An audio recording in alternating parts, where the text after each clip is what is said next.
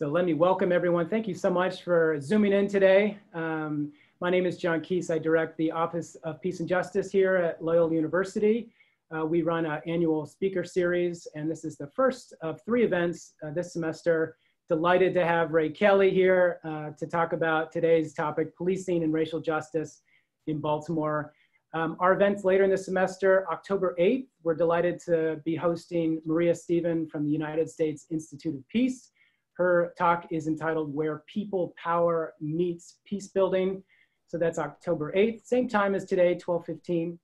And then on November 10th, also delighted to be hosting Arsalan Suleiman, who is going to be talking about litigating genocide at the International Court of Justice.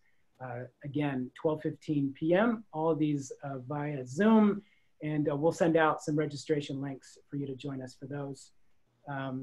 Ray Kelly, thank you so much for joining us here. We wish we could host you on campus, but great to be doing this remotely. Let me say that there are few people in Baltimore who have given more time, more energy, more commitment to the work of community advocacy and police reform than Ray Kelly. Ray directs the Citizens Policing Project, an advocacy organization dedicated to building better community and police relationships in Baltimore. In January 2019, he was appointed the lead community liaison for the consent decree monitoring team.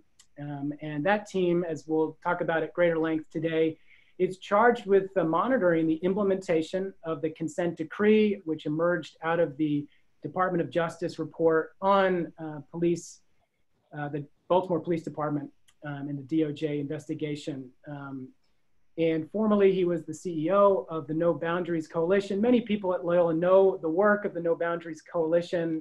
In 2016, Loyola honored the No Boundaries Coalition with its Milch Community Partnership Award.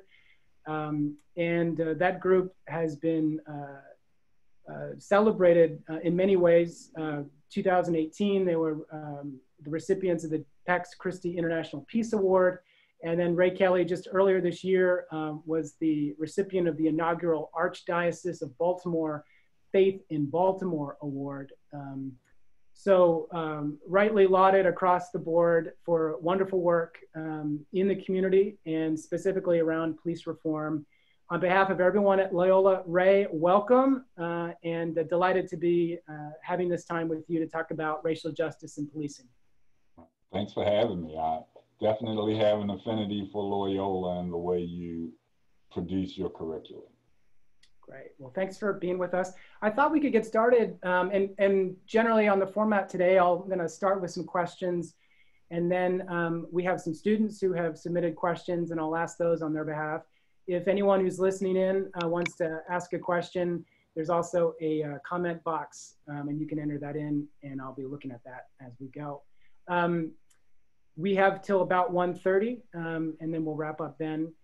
Ray, I thought we could start just by hearing a little bit more about your background. You know, tell us where you grew up, your connection to Sandtown, and really how you first got involved in community advocacy and development. So I am a lifelong resident of West Baltimore. I'm also a cradle Catholic, so I didn't have a Catholic school education, but my family was very engaged in the Catholic Church. And I started my journey in West Baltimore in Reservoir Hill. And when I was 5, we moved further west to the Upton community. And when I was 8, I moved to Sandtown. And for 45 years, that's been my residence. So, though I did have that church upbringing like most people in Sandtown, Winchester, there was a constant influence from the streets as well, and I succumbed to that. So I have lived every component that Sandtown, Winchester has to offer. I've used drugs, I've sold drugs, I've been homeless. I've kind of lived the advocacy that I kind of engage in now. To to kind of present the perception that change is possible and be a living, breathing symbol of just that change. So the same community that saw me when I was at my worst can now see me now transform into a better person. I started my advocacy on public safety just about visibility as a deterrence to crime. So Sandtown, Winchester, and the surrounding communities are plagued with open air drug trade. And the one thing I've learned in my own life on the street is criminal activity doesn't want to be witnessed. So we created initiatives to increase resident visibility in those areas by having visibility walks or doing block cleanups, and eventually started collaborating with the Western District Police Department. And little known fact is through that visibility with what we did with Western District and Bishop Madden and his prayer walks and Nick Mosby and his Enough is Enough rallies. In 2014, Western District had the lowest number of homicides in like 12 years. Wow. So in 2014, there were 21 homicides in Western District, and we celebrated it. It was like, that's what collaborative visibility and effort should look like. And the following year, we had the unrest, and we ended that year with 66 homicides in Western District. So that was kind of the catalyst into the need for reestablishing relationships between the Baltimore Police Department and the community. So that kind of initiated my direct engagement with the consent decree. And from there, we started the West Baltimore Commission. We documented the stories of people from West Baltimore that had negative interactions with the police department.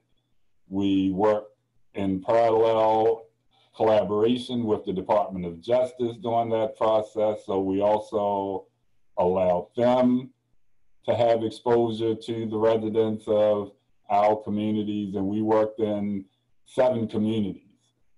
So we made sure that they had that access at an informal level. So we had the DOJ in casual clothes and just participating in community events to kind of have that opportunity to talk directly to the impacted population.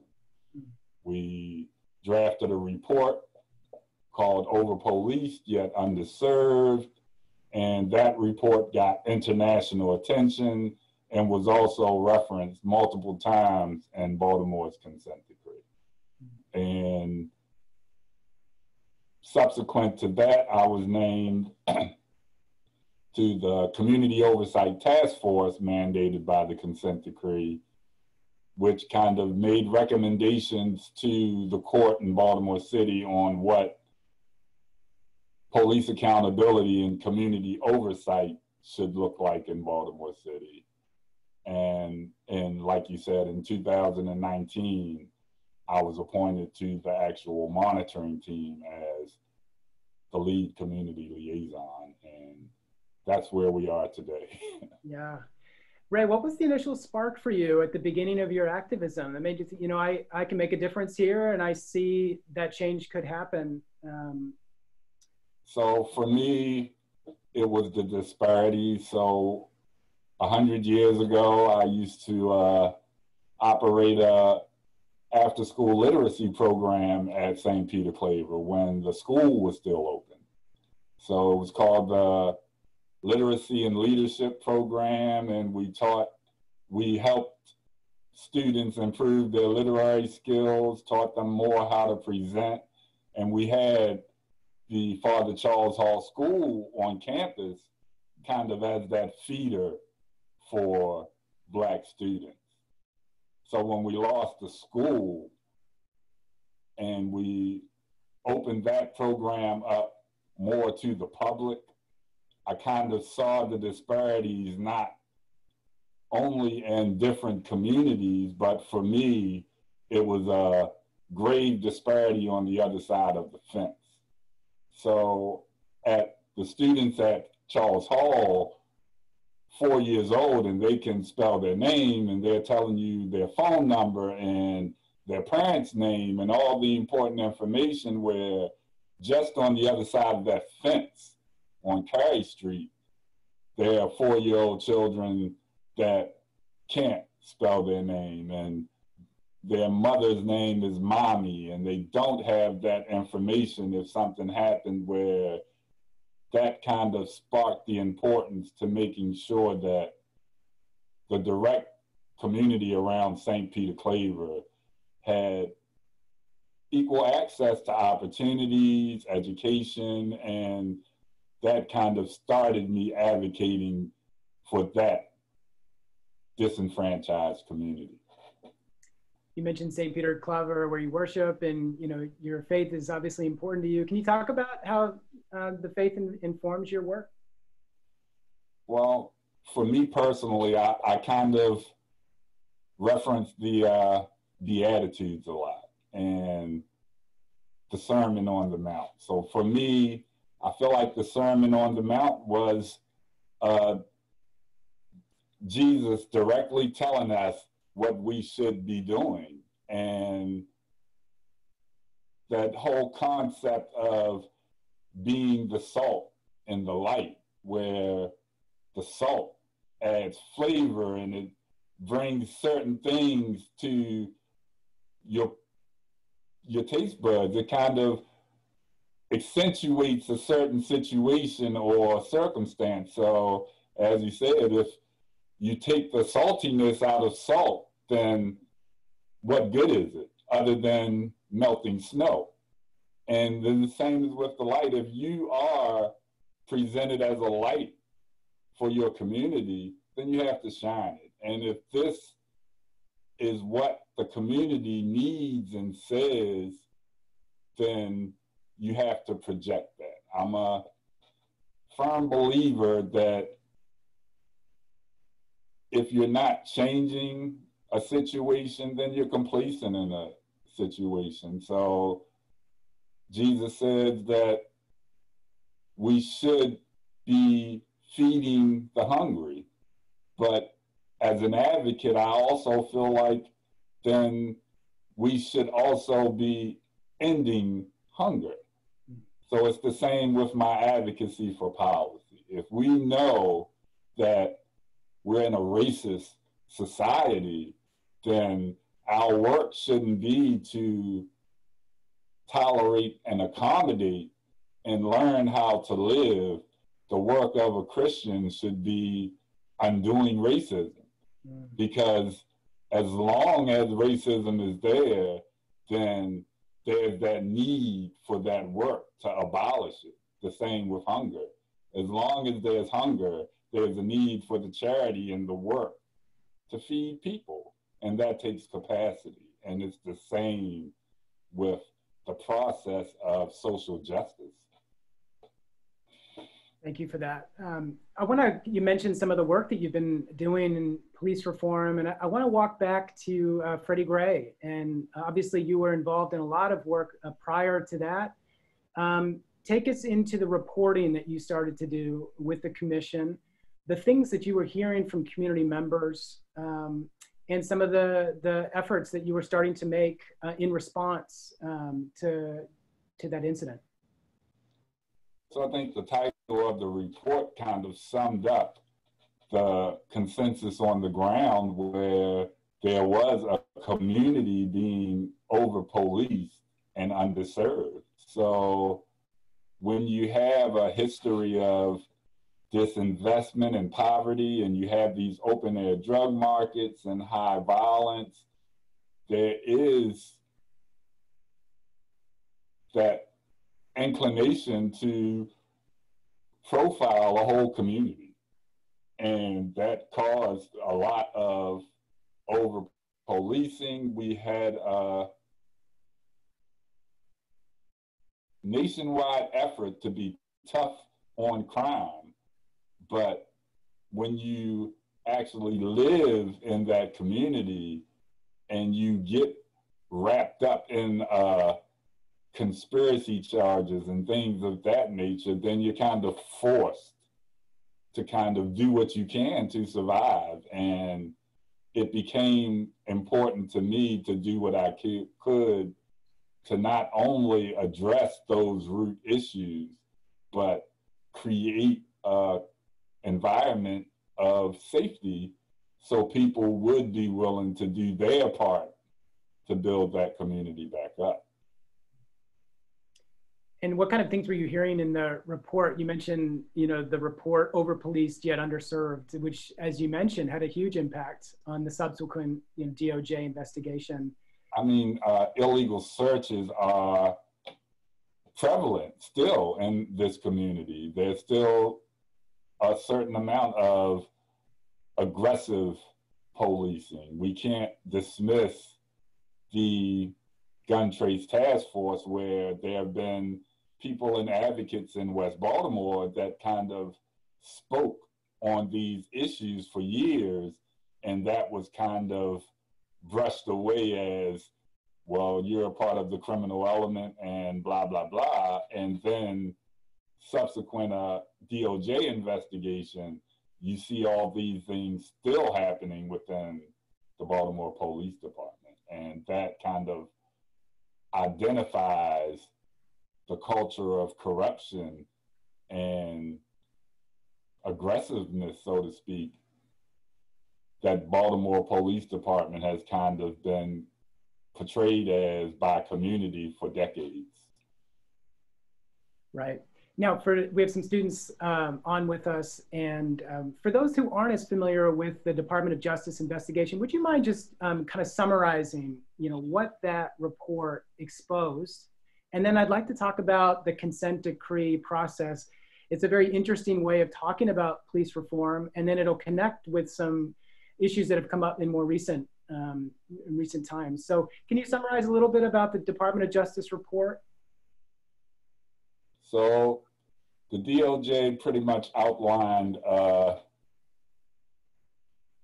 decades-long practices of racial and what they call unconstitutional policing practices in Baltimore's Black and brown community. Some statistical data would be that 84% of the arrests in Baltimore City for discretionary crimes, loitering, trespassing, just petty crimes are Black people. So that's 84% of all citywide. Mm. And 48% of that number happens in two neighborhoods in Baltimore City, which is Sandtown and Upton. And for the people that live there, we know that Pennsylvania Avenue divides Sandtown and Upton, and that's a huge open-air drug market. So the statistic data identified directly these unconstitutional practices that kind of perpetuated the situation that we deem as such a problem now in Baltimore City by creating zero tolerance and all of these records being created by cycling people in and out of the criminal justice system. So that was a major focus of identifying how we got to the point where we were in Baltimore City. I think the report itself identified 16 direct components that needed to be improved within the Baltimore Police Department, which was, and I can't rattle them all off my brain right now, but things like stop searches and arrests, implicit bias,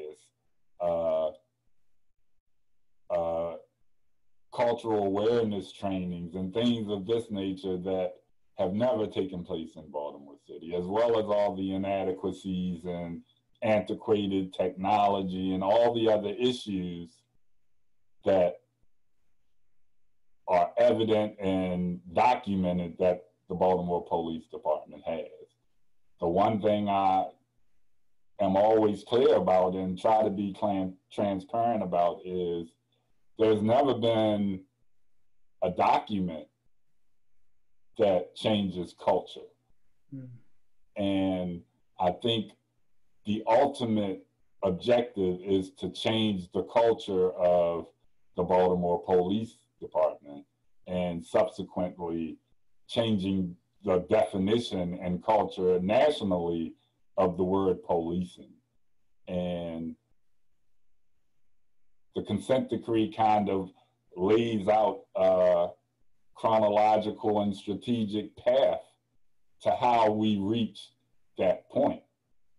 I think it takes work. It takes a lot of community engagement to inform this process so we don't have to constantly revisit it. And it also takes commitment from our elected officials to make sure we're holding the Baltimore Police Department accountable to what is mandated and not dragging our feet. I personally believe that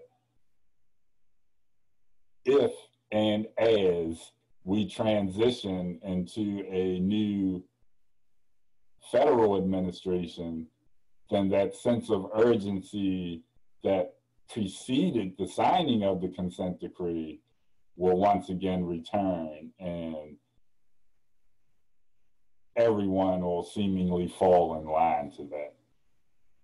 Right, the consent decree, one of the last things the Obama administration had through its Department of Justice. So you mentioned that you've been part of the monitoring team. Can you talk a bit about some of the specific reforms that the consent decree, the Baltimore Police Department entered into an agreement in the wake of the DOJ findings, committing to these court mandated reforms. Those had to do with excessive force training, some of the illegal stop searches and arrests. Can you talk about, from your vantage point, in terms of the specific reforms, the status, how many have been implemented? How is it going? How is reform faring overall? So let me first explain just how this consent decree kind of pans out. And there is an actual public monitoring plan that kind of chronologically puts forth what should happen and give those deadlines to the BPD. So the first year of the consent decree's monitoring plan was dedicated to redrafting policy. So that process is, I'll say, intricate to say the least. So the consent decree mandates that every Baltimore Police policy is presented to the public for public comment for 30 days to get the public's feedback on what that policy looks like, what it's lacking, how it can be improved. Then that policy is taken back into the parties of the consent decree, which is the DOJ, the monitoring team, the BPD, and the city's law department, to kind of consider and incorporate that community feedback as necessary. Then the consent decree requires that that second draft is put before the public again for another 2 weeks to get feedback on the incorporated changes. Once that feedback comes back, it goes before all of the parties for a third time, and they agree on the language to be submitted to the court for final approval. So that process was pretty much what constituted the entirety of the first year of the consent decree. I'm not positive, but there were like 512 procedural policies that had to be rewritten and go through that process. And in terms of implementation, what's your overall sense? Is this going forward? Are there obstacles and barriers? So the policy implementation, I mean, drafting piece is completely done.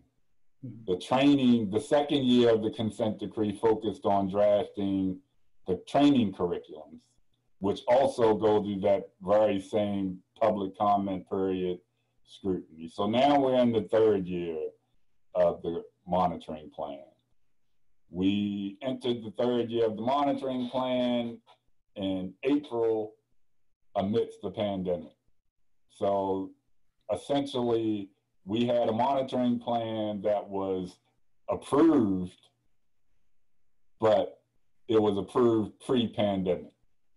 So once the pandemic hit, though BPD was able to satisfy requirements for e-learning, technological advances, and things of that nature, what they weren't able to do was in-person training. So that piece kind of has been delayed because of the pandemic, because of gathering restrictions and things of that nature, and just general safety. Right. So outside of those in-person trainings, the consent decree is pretty much on target. So as far as implementation, visible implementation, as far as the monitoring plan initially proposed, we would have seen on the streets the rollout of the community policing plan, which was finalized early this year in November. Now, because of training restrictions, we're looking at actually seeing results on the streets maybe February. As far as the actual components and implementation checked off on the checklist for the consent decree, the only thing that's been checked off is the Community Oversight Task Force. So really, even though BPD has been trained on a lot of these policies that rolled out over the past 2 years, until every officer is trained, the box doesn't get checked. So until they are in full compliance, then we as the monitoring team doesn't consider that piece completely implemented. Right. So because of the delay, and there's still a small portion of BPD officers that need to be trained in person on stop searches and arrests, we can't say they've implemented it. Even though the policy's there, the training's there, the bulk of the department have been approved as being trained in this piece, until every officer is trained, then the monitoring team can't say that BPD is in compliance with this mandate. Right. Got a couple of questions coming in on the chat related specifically to the consent decree. I want to go to two of them. One person said, I'm the president of my city neighborhood association involved with 2 regional congregation-based social justice groups. Should we respond to the consent decree proposals? Is it already too late? How can we be effective advocates for reform and participants in the consent decree? And then I want to bring one more in here. This is in response to over-policing. Has the consent decree team discussed limiting police response to certain public calls for help, i.e. moving toward alternative responses to armed police response, like community violence interrupters? Maybe we could start with the first one, and I'm happy to kind of return to the second one. The first one was, should we respond to the consent decree proposals? Is it too late? How can we be effective advocates? Well, I think this whole process is contingent upon the community engagement. So the policy and training drafting piece is not done. And that's going to be a continual piece. And there's always going to be the need for that community feedback. So we encourage people to get involved with the policies, and I'll share a link to the city's transparency website and calendar where you can just check to see which policies are available for public feedback. And definitely you should chime in. You should also reach out directly to the monitoring team if you're seeing a recurring issue with a certain officer or a disregard for your community. You should kind of report that to the monitor so the court can kind of ask DPD, so what's going on here? I have a community member telling me that this is going on, and how are we addressing it? Or we heard that this officer is doing this. Is somebody paying attention to him? And the reverse. If an officer is doing great and they're engaged in the community and they sit down with Miss Williams and have coffee in the morning while they're walking the streets, we want to know about that too, so we can make sure we incorporate those best practices in Baltimore. So all of that feedback, whatever the case may be, is a necessary component to getting this reform process right. And we encourage everyone to kind of weigh in, because this doesn't just affect the impacted communities that prompted the consent decree. When we change the way this city is policed, we change the way every community is policed. And the whole fight and the focus of these conversations is about equitable treatment of people in these communities. And how about the second one? In response to over-policing, has the consent decree team discussed limiting police response to certain public calls for help? And then what about alternative responses like community violence interrupters? So the consent decree's mandates does not mandate that they kind of assimilate a certain amount of their prowess as the police officers. It's a recommendation. And I think that's been an ongoing recommendation from multiple entities outside of the consent decree, as well as the parties, is addressing things like mental health and creating a preemptive response team through the city, and not having law enforcement as the first responder to a mental health crisis or a social service issue.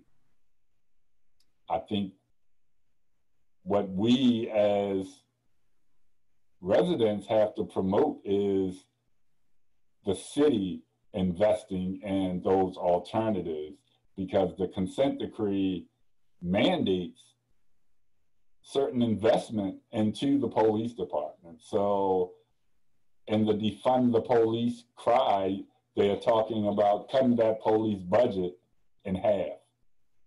And we know that over 70% of the police's budget is salaries and pensions. So if we have a staffing mandate within the consent decree, then we definitely can't cut how many officers we have on the street. The consent decree also requires technology upgrades and things of that nature, training and retraining, and incorporation of these new e-learning capacities, and those things cost money. So we want to defund the police, but we have to make sure that we're able to fulfill the commitment that we as a city made through the consent decree. And still, we should be investing in those alternatives to law enforcement responding. That's just a common sense avenue to take. Yeah, I mentioned we have several students on with us, and several have submitted questions in advance. A couple students have read your over-policed yet underserved report. One person said, I noticed that the commission did not recommend for a defunding of the Baltimore Police Department, which stands in stark opposition to the demands of many recent civil protests. Are you still in favor of restructuring over defunding? We had another question related to the defunding question. With news and resources constantly being circulated since the death of George Floyd, many statements have come out in favor of dismantling the police system.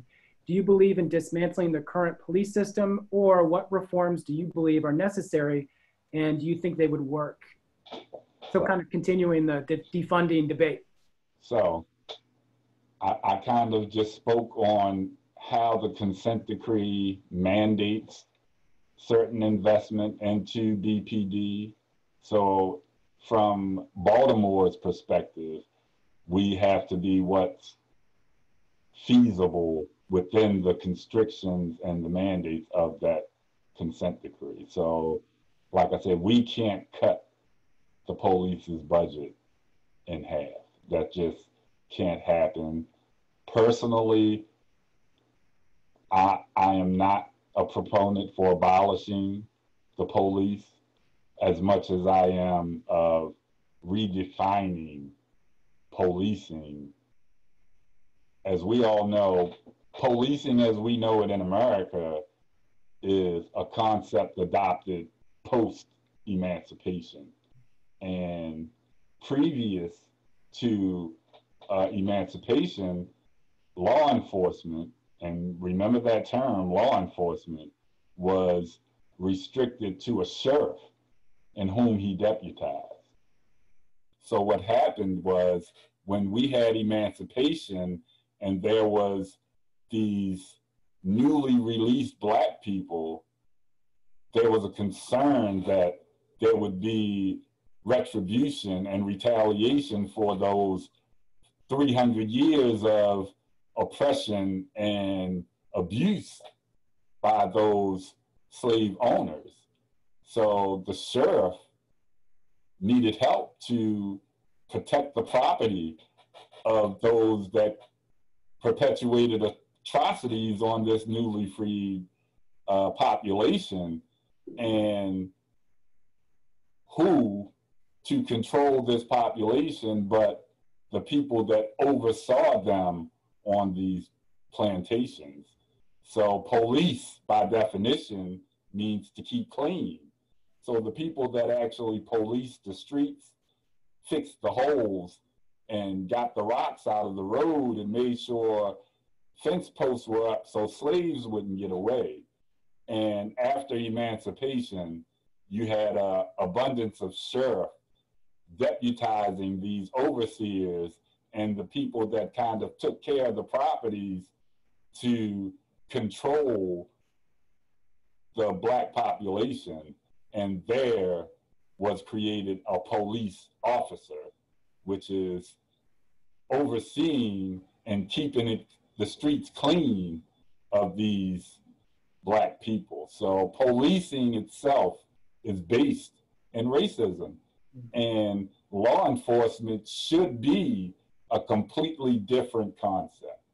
So in a community like mine, in West Baltimore, Baltimore City as a whole, we're having 350 homicides a year.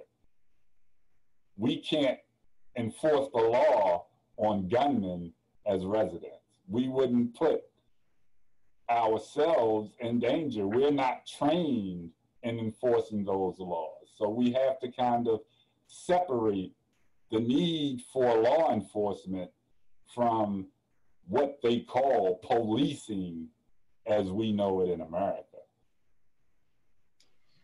I have another question here. How confident are you that Baltimore police are actually interested in or willing to change their relationship with the community? I see the Fraternal Order of Police president tweeting racist stuff, and it really makes me feel hopeless that they're actually willing to engage in a process of good faith.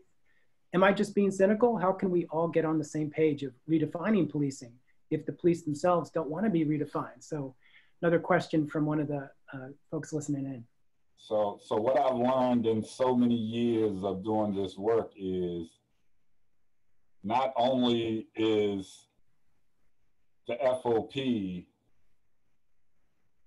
not really a reflection of the current DPD structure, but the head of the FOP kind of tweets and speaks on his own without really taking that consensus of what the actual feet on the street officers have to say.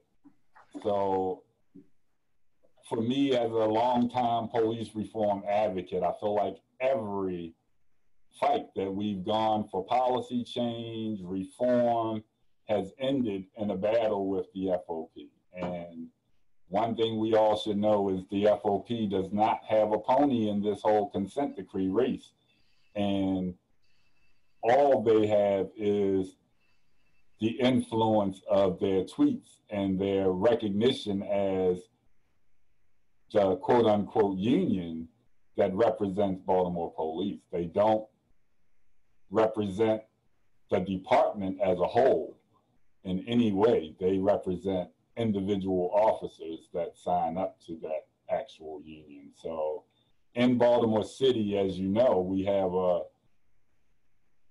completely new command structure in place over the past year. There have been drastic changes in personnel and operations, and you can just look at the response to the demonstrations and protests of this year as compared to the response to a threat of a demonstration and protest in 2015. So I think there's been a consistent effort within the police department to kind of expose that negative culture and root that out. But that's the first part, is you got to get that piece out of there. You got to clean house, so to speak, and start from this new concept of community-oriented policing. And that process of undoing 50 years of corruption, once again, doesn't happen with the signing of a piece of paper. Thank you for that. Got one viewer who said, deeply appreciate the discussion on the roots of policing in the US, Mr. Kelly. I think that is often missed in these conversations, and it is so important. I have another student who's read, again, the report, Over Policed Yet Underserved. Very impressed with the recommendations that you make in that report that I know inform the current work of the consent decree monitoring team. I'm guessing the student says they've been difficult, these recommendations, to push through, whether it's the Maryland General Assembly, the Baltimore Civilian Review Board, or the Department of Justice, or the BDP. With this in mind, here's the question. What has been the most difficult policy initiative to get support from these authorities? In other words, which policy initiative has hit the most roadblocks when it was recommended to be implemented? So I think from my perspective, I think the civilian oversight piece is a constant battle, because we have this law enforcement officers' Bill of Rights. And people should know that the consent decree does not supersede state law. So a lot of recommendations like we made with the Civilian Oversight Task Force also require policy or charter changes, and they stand as recommendations. So I think the idea of strengthening civilian oversight, having non-sworn personnel on the police trial boards has been the most contentious fight. And one of the biggest victories to date is getting voting civilians on those trial boards and actually getting that mechanism going. Another student is asking, what are the best ways to become involved in systemic change? What does the starting point look like for people who want to become involved in change but don't know where to begin? So I think for Baltimore, like I said, we have a path that's carved out and we have to comply with as a city. And I think that would be the first step, would check in with the monitoring team's website or the city's transparency website and just see where they are in the process. Just a week or two ago, we had the amended third year monitoring plan. So that's like real time of what's going to happen next in this consent decree. And all of that is available to the public. You can just go to bpdmonitor.com and all of those links are right there where you can kind of choose to catch up with the process by looking at past documents, or you can jump right to the current calendar and jump in feet first. And this process is going to keep moving on. The projected time for implementation of the consent decree on signing was 5 to 7 years. In my perception, I think it's going to take up to 10 years to actually be in compliance with all of those mandates. And maybe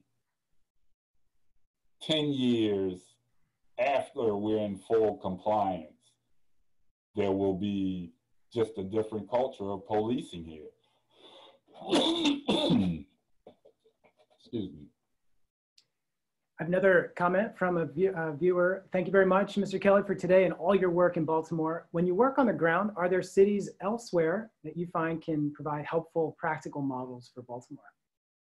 Definitely. So that's kind of how we figured out these best practices. Is we went to Denver and Seattle and even New Orleans and cities that have consent decrees, and we talked to subject matter experts from both sides, both the law enforcement angle as well as the community organizers and the advocates in those cities, to find out what pieces work, what pieces are feasible for a Baltimore model, and what definitely did not work. We didn't really feel like we had to reinvent the wheel, where there were working mechanisms and best practices on all of these components, and we just have to, one, cater them to a Baltimore model and then implement them into this whole process. Thinking, about our current moment, we have several comments from students comparing, wanting to get your sense of the moment around Freddie Gray, and then, after this summer. What's your sense of what has most changed? You've alluded to some of this earlier. What opportunities do you think are here now that weren't there, just a few years ago? Well, I think that there is now, along with defund and abolish, is a national cry for actual immediate reforms to policing. I think the pandemic has kind of created this situation that all of America has to see the recurrence of these injustices in the Black communities and these atrocities perpetuated against Black people in real time. So we're all in the house. We're pretty much stuck to our computers every day. And you're seeing this repeated misuse of this power that we've been advocating against for decades. And now it's like the country is saying, enough is enough. We're in the midst of a pandemic. We're losing 200,000 people to this, and still Black people have to beg for the same equal treatment in their communities from police that they've been asking for now for 50 years. And how would you connect police reform with broader systemic changes that are needed? In other words, what do we need now for racial justice? Well, I think that there has been a consistent disinvestment in these Black and brown urban communities since the civil rights movement. So it's like there hasn't been atonement, so to speak, by the American government for the atrocities that have been committed. So we have to embrace the reason why there is this discourse and have that conversation of how do we overcome, compensate, and move forward from the state that we're in. Another comment from a viewer. Thank you, Mr. Kelly, for taking the time to have this discussion with us. I appreciate your time today and your efforts. One student is interested in some of the protests this summer and also some of the violence that's happened at these protests. The outcome of these protests has resulted in violence against protesters. Do you believe that protesters should stand up for the violent behavior against them, or should they continue to peacefully object? So I'm not positive, but I think we only had 3 incidents in Baltimore City. So we didn't go the New York model of aggressive enforcement, and even in the strategy meetings, there was a intentional approach to non-physical engagement even before the protest. So we did have a couple of incidents of just stupidity from officers during the protest in Baltimore City, but they were very minimal. And like I said, there was this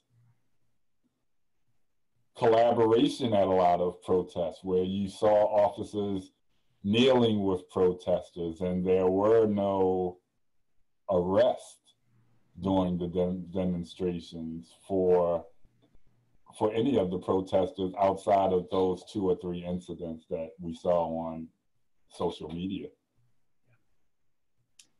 Another question from a viewer. Ray, as we face this upcoming election, law enforcement is front and center. In addition to police reform, Sandtown, Winchester, and communities like it need an investment in job opportunities.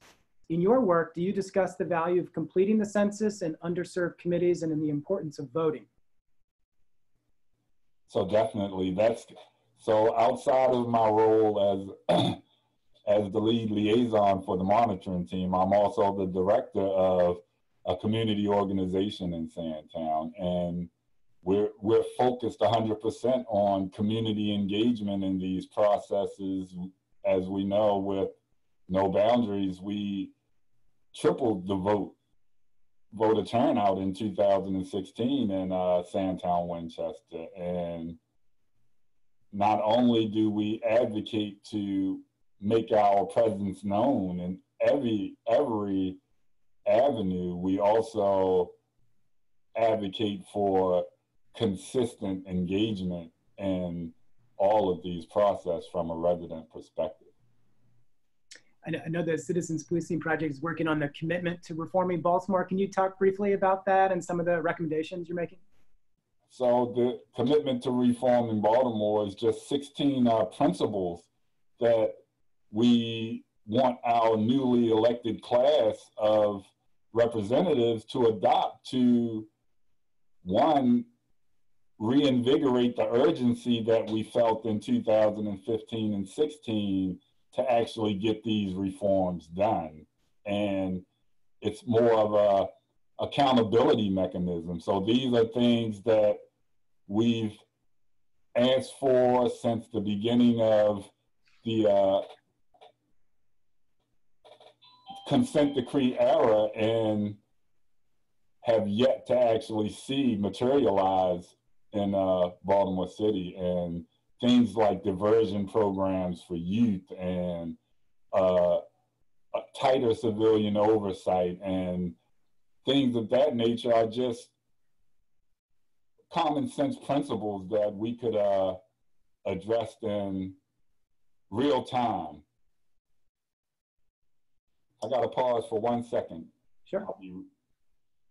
I don't know what's going on here, but someone is actually at my door.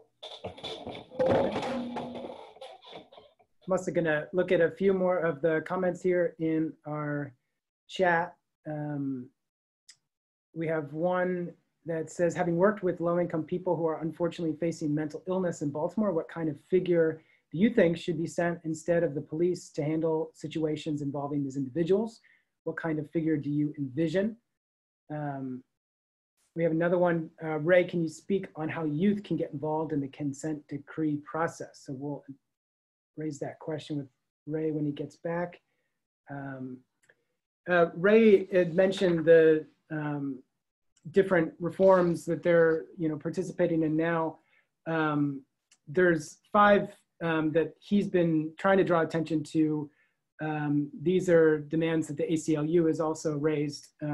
The first, allow investigations into all police misconduct to be disclosed under the Maryland Public Information Act, create statutory limits on the use of force by law enforcement, repeal the Law Enforcement Officers' Bill of Rights, which he was just referring to, give the people of Baltimore City the ability to govern the Baltimore City Police Department, and we may want to return to that, and the fact that the city itself doesn't presently govern the police department. Hey, Ray, we're just going over a few more of the questions that have come in. One, the question's about the role of youth. Wonder if you want to speak about how they can be involved in the consent decree process. Do you want to speak to that? About the youth? Yeah, how can the youth get involved in the consent decree process? I want to thank whoever answered that question, because next month, proposed release date for the youth interactions policy is October the 13th. So the city is being real intentional with the Baltimore Police Department and incorporating not only youth feedback, but youth input in this policy. So over the next couple of days, there'll be a big push to reinvigorate the Youth Advisory, Youth Public Safety Advisory Commission that kind of got ignited following the unrest, but it died with all the confusion with Baltimore City and the transition of the mayor. So there's going to be an intentional effort to work with the Center for Children's Law and Policy and the Baltimore Police Draft Policy Team. They've just hired a new policy and implementation manager at the police department. I met her today, and within the next week, there's going to be a lot of information soliciting youth engagement. So if you want to send me an email at ray.kelly@bpdmonitor.com, I'll make sure you get on the list to get that information. We're definitely trying to incorporate a youth voice in this process and not just organizations that represent youth. So we want to reignite this board that'll be populated by youth that are engaged in different programming around the city. Thank you, Ray. I was hearing that another question had been raised, having worked with low-income people who are unfortunately facing mental illness in Baltimore. What kind of figure do you think should be sent instead of the police to handle situations involving these individuals? What kind of figure do you envision? So, to be honest, Baltimore actually has a mental health trauma response unit here. And I think the key is incorporating that into the police functionality. So right now, when you have that type of crisis and you call 911, you're calling for police or an ambulance to respond to a situation that's mental health, where we have to create an 811 or some sort of intermediary mechanism, or even a line of questioning from the operator that refers those calls to that different entity, and then the police department are dispatched as backup to that social service agency that's necessary. I think that takes cultural change on both sides. So we have to recognize that the police department is law enforcement. So when you're calling the police, they're coming to enforce something, be it just control. They're going to enforce control. They're not going to ask for compliance, but so many times before they move to enforcement, where we have to recognize as a community that we don't need anything enforced, we need assistance. And then we have to train ourselves to not call 911 or the police, but call the necessary agency to respond. Does that make sense? Mm-hmm. It's like I said, we have to train ourselves as well as train all of our city agencies on how to readdress and how to respond to these types of situations that are outside of our reflex and tradition 50 years or so. So this is what we've been groomed and taught to do when a situation is out of control. Thank you, Ray. I was mentioning some of the reforms for the next legislative session in the Maryland General Assembly. There have been these 5 reforms. A lot of community groups have been getting behind. You've mentioned several of them already, from investigations into policeman misconduct being publicly disclosed, limits on the use of force by law enforcement, returning to Baltimore City, the ability to govern the Baltimore City Police. Do you want to, again, I think this speaks throughout all of your activism, I think you've been defined by a real commitment to concrete change. And it seems that you have an openness to the legislative process, the actual changes that can be made at the General Assembly. Do you want to speak to some of these efforts that you've been promoting recently? So the 5 points come from statewide collaboration with led by the ACLU. And I think there are, for us at Baltimore City, there are 2 strong pieces that we consistently have asked for, and that is, 1, repealing the Law Enforcement Officers' Bill of Rights, and 2nd is returning control of the police department to Baltimore City. So since 1860, Baltimore City has actually been, the Baltimore City Police Department has actually been a state agency.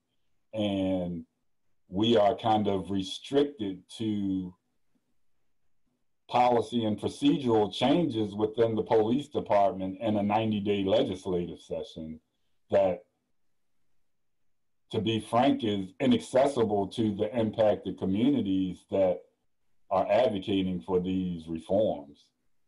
So that's a big piece of what we advocate for is, 1, the accessibility of the process for Baltimore City's impacted communities through city control. And of course, I mean, the issues with a law enforcement officer's Bill of Rights to us have been forever transparent. Is why would law enforcement need a stronger Bill of Rights than every other American through the Constitutional Bill of Rights? And the protections, we call them, outlined in the law enforcement officer's Bill of Rights kind of impede genuine progress and reform in Baltimore City. Yeah. I have a couple of students who are asking questions about what individual police officers can do. One student asks, what actions do you believe individual police officers should take to help put an end to their role in systemic racism that arises from policing? Obviously, the system of policing is corrupt. So how do you suggest that an officer continue doing their job without perpetuating the racist system? So I think what's key, and one of the things that kind of attracted me to the New Orleans policing model was this EPIC program that they're getting ready to launch the trainings for here, which is a peer-to-peer accountability mechanism that they use internally with the police department. And for me, as a longtime advocate, I buy into the idea that before the police officers are going to be accountable to anyone else, they have to be accountable to each other. And this blue wall of silence, or whatever they call it, has to come down. And the quote unquote good apples have to hold those bad apples accountable. So I'm kind of intrigued by the concept of creating that internal accountability and having that being part of the BPD's curriculum as to become an officer really is a step forward for me. And that's kind of, I'm optimistic about that approach. I have another question on policing generally. Do you think policing actually reduces crime? If not, what is the role of policing? Well, we go back to me, policing is to keep clean, and people aren't trash or dirt. So policing has nothing to do with reducing crime as much as law enforcement and investigation. So reducing crime takes that relationship between community and the police department. So policing as we know it does not reduce crime. It just assists in enforcing the law. And a lot of times it's a negative influence. It's a negative influence on law enforcement. We have, I've mentioned a lot of Loyola students tuning in today. What would be some of your final, you just have a couple minutes left here, some of your final words to our students about our current moment and what they can do. And also, you know, as students, I know everyone's remote now, but what it means to be a Loyola student in the city of Baltimore. What's your words of wisdom to all of them? So I think my first words will be vote. Vote, vote, vote, vote, vote. That's the most important component, is using this system that we have to actually change it to a system we want. And that first piece is electing officials and representatives that believe in our ideals and are working for the positive changes that we want to see in our communities. I think the second piece would be to get involved. So there is, like I said, multiple opportunities to voice your opinion for the record in this process. And we encourage as many people as possible to get involved with the consent decree in Baltimore. Lastly, I think it's this legislative aspect. Like I said earlier, Baltimore Police Department is a state agency.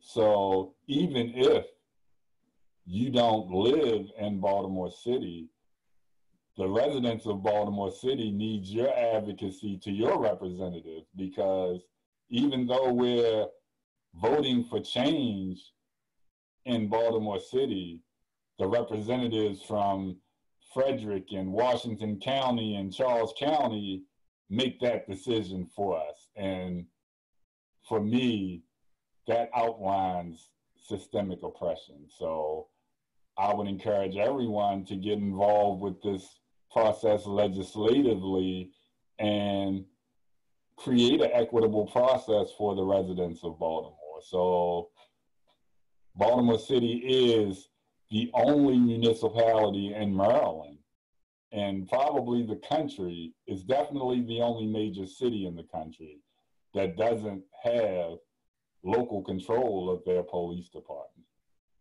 And how can you serve two bosses?